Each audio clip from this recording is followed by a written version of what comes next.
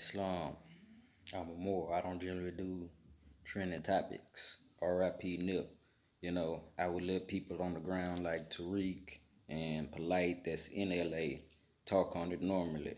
But when I hear Tariq saying they've been doing military drills, we know he was doing the work with Dr. Sabi documentary also, and then now he has this high priced lawyer, you know, who being a lawyer, represented, well, not representing OJ, but prosecuting OJ. So he's a excellent prosecutor to put his reputation on the line in law, something that I know about, and say that the guy Eric Holder, the killer, supposedly is not guilty.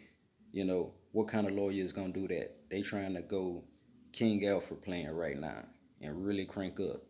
This is the kind of stuff you would see. I would expect to see. You know, the response that the hood got when this brother passed. It's the same kind of response that they was looking for Trayvon Martin, Mike Brown, and all these other brothers. But now, what they did, they turned around and they killed Robin Hood. This high priced as super lawyer representing or defending the killer, supposedly, who is viral on tape with many witnesses around shooting somebody. For a lawyer to put his reputation on the line like this makes no sense unless they're planning on letting this guy off. He pled not guilty because they're going to get him off because in LA, what happened with Rodney King?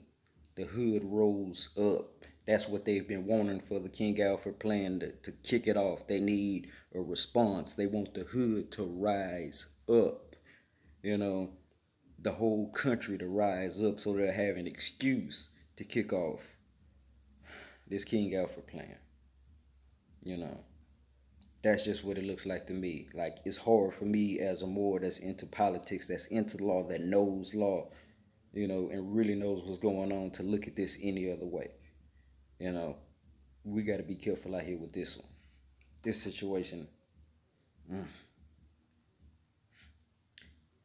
to be continued.